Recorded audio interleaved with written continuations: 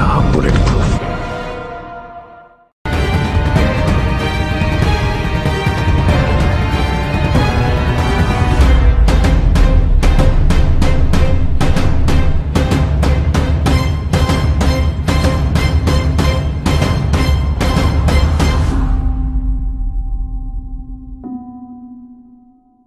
The great story here, for anybody willing to find it and write about it and explain it, is this vast right-wing conspiracy. It's no secret that we're going up against some pretty powerful forces that will do and spend whatever it takes to advance a very different vision for America.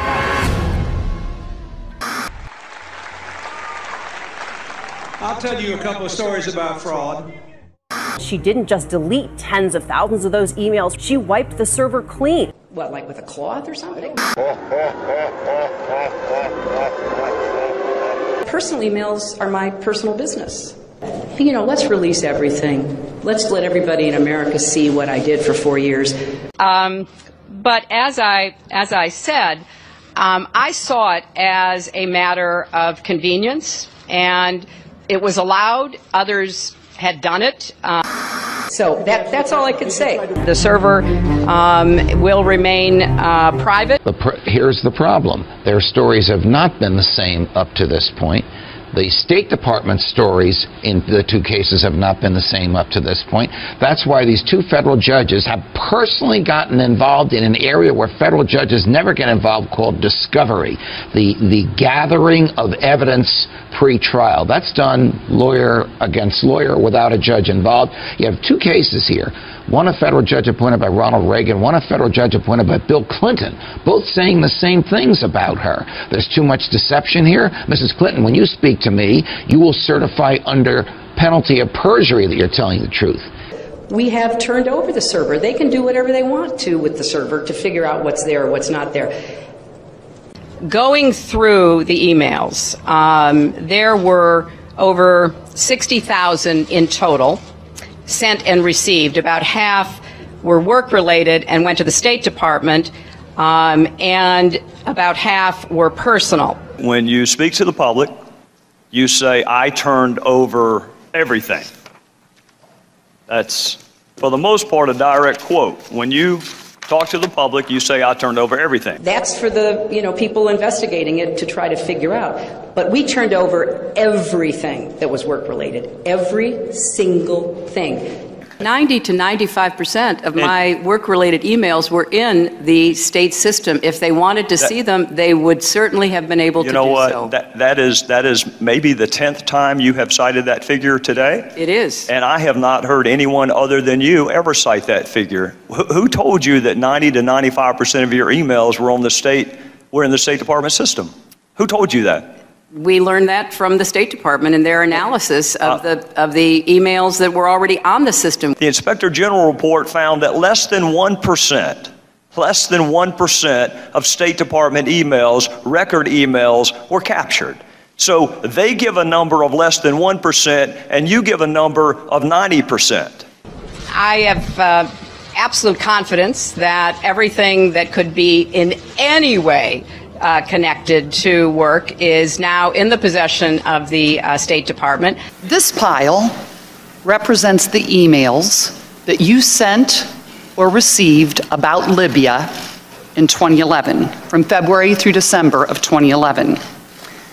This pile represents the emails you sent or received from early 2012 until the day of the attack. There are 795 emails in this pile. We've counted them. There are 67 emails in this pile in 2012.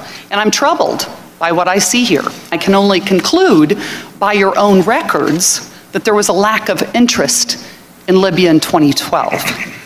What difference at this point does it make? When I think back now to that day and what she knew, it shows me a lot about her character, that, she would choose in that moment to basically perpetuate what she knew was untrue. This was a fast-moving series of events in the fog of war, and I think most Americans understand. How about more generally? Do you think there's something you can do to get a majority of Americans to believe you're trustworthy? Hi, Secretary Clinton.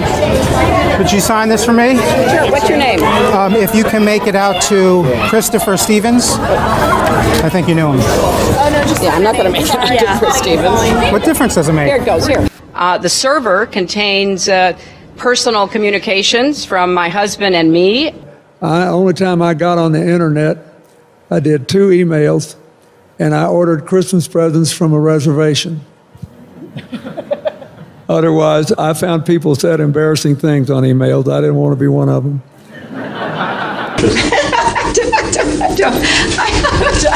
I mean, and how many angels dance on the head of a pin? I have really nothing to.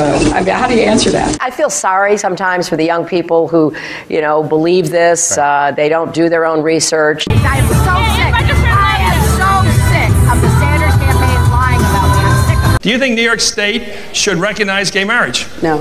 No. Okay. I believe that marriage is between a man and a woman. I do not support gay marriage. It really is great how long you've supported gay marriage. Yes. I could have supported it sooner. Well, you did it pretty soon. Yeah. Could have been sooner. Fair point.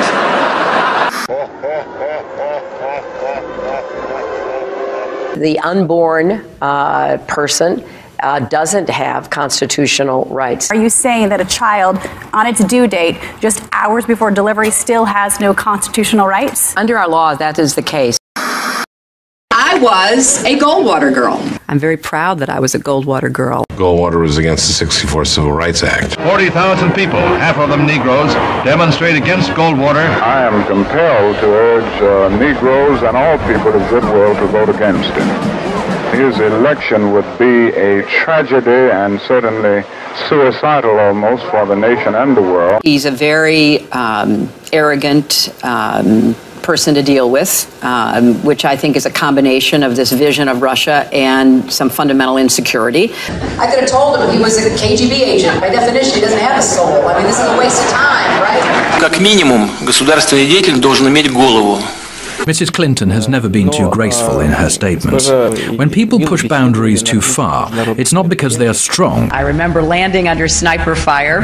There was supposed to be some kind of a greeting ceremony at the airport, but instead we just ran with our heads down to get into the vehicles. Her arrival in Bosnia was not quite as dramatic as Clinton put it. Good to see you. Once again, her memory doesn't match our videotape.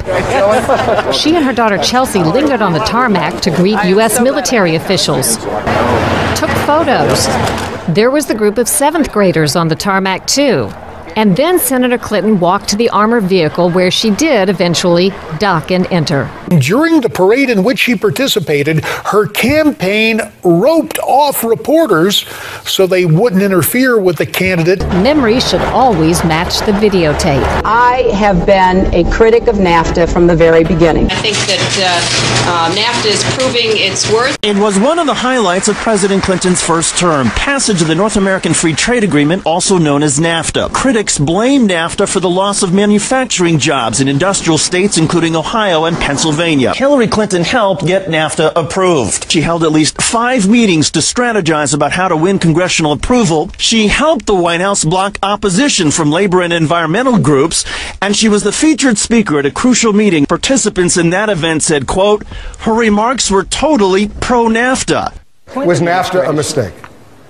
NAFTA was a mistake to the extent that it did not deliver on what we had hoped it would. Your opponents are saying that that's really part of a larger pattern with you, that you often avoid taking firm positions on controversial issues. They are going to people showing videos of Donald Trump insulting Islam and Muslims in order to recruit more radical jihadists. Fact checkers have said that she was wrong. All my grandparents, came over here, and turns out only one was an immigrant, 3 were not.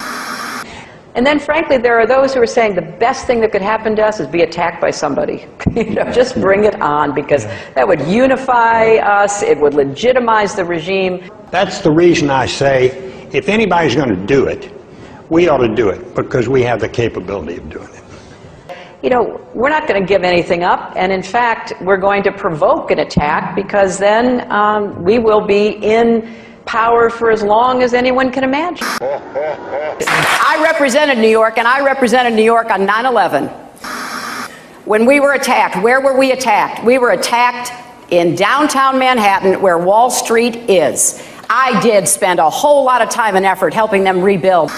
That was good for New York, it was good for the economy, and it was a way to rebuke the terrorists who had attacked our country. 9/11 was bad.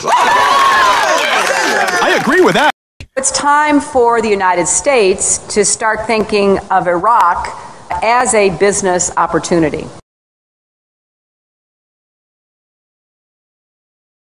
Hi, Secretary Clinton, will you release a transcript of your paid speeches to Goldman Sachs?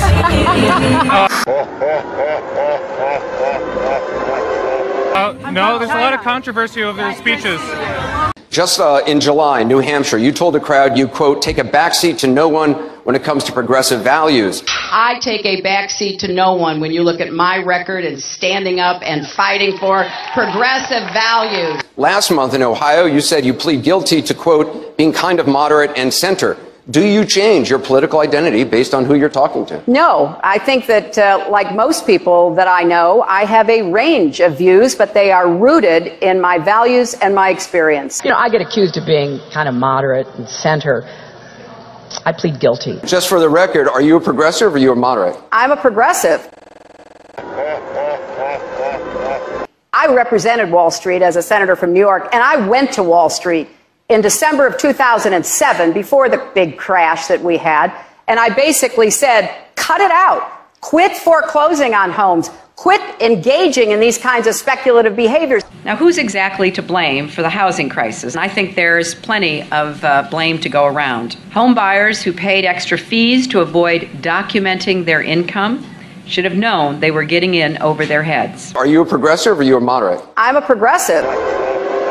Of course we have to deal with the problem that the banks are still too big to fail. We can never let the American taxpayer and middle-class families ever have to bail out the kind of speculative behavior that we saw. But we also have to worry about some of the other players. AIG, a big insurance company, Lehman Brothers, an investment bank. There's this whole area called shadow banking. That's where the experts tell me the next potential problem could come from. You were against same-sex marriage. Now you're for it. You defended President Obama's immigration policies. Now you say they're too harsh.